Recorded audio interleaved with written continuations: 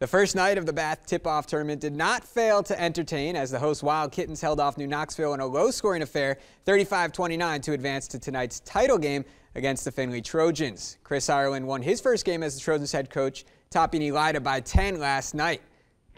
So 3 years, a couple days ago, that's the anniversary of the milestone win for that Bath Wild Kitten basketball program. Exciting. Bath leading in the fourth. Sarah Smarkle stops and pops from the free throw line. That's good to cut the Bath lead to 42-23. Maddie Dakin answers with a baseline jumper.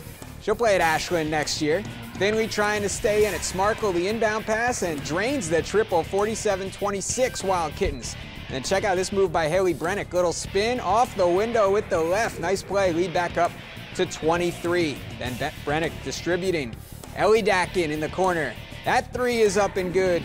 Bath now doubling up Findlay 52-26. Next time down, Dakin with a good pass inside to Elizabeth Andrews. Easy lay-in. Bath wins big in its annual tip-off tournament 54-26 over Findlay.